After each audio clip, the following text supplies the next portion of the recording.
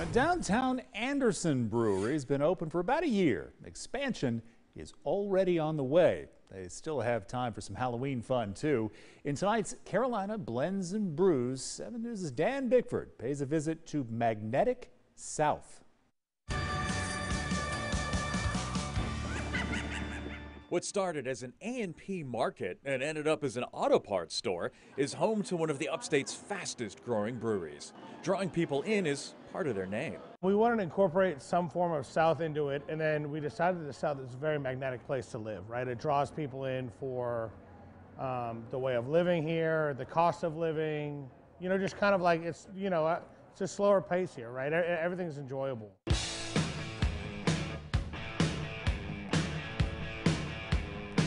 So this is gas station sunglasses, American light lager, got a little bit of rice.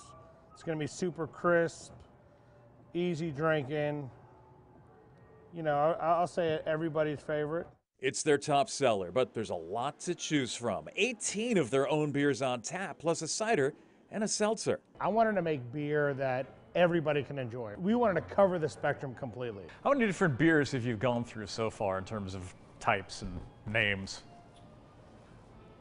Oh man, I'm gonna say we're like in the 70s now. Seasonal beers can defy seasons. I think, to go against the grain, we will probably start making our Oktoberfest, our Marzen, a year-round beer, just because I think people love it. Colorful cans are designed by employees, friends, and local artists. This is our Quadzilla. It's a bourbon barrel-aged quad. It's gonna come out. We're gonna try to release it for Halloween. Halloween is a 4-day celebration starting Thursday with Howlin' for Hope, an evening for pets benefiting the Cancer Association of Anderson. That's followed by parties and costume contests Friday and Saturday with trick-or-treating on Sunday.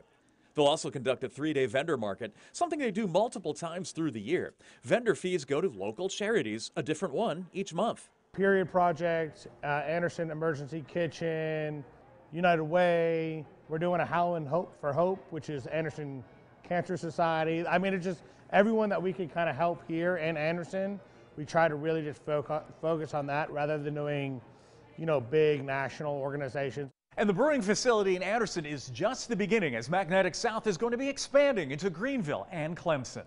Expanding their magnetic range. To help the community see that impact, make great connections with people in the community leaders, to share an opportunity that I've been given with other people. It's been a huge thing.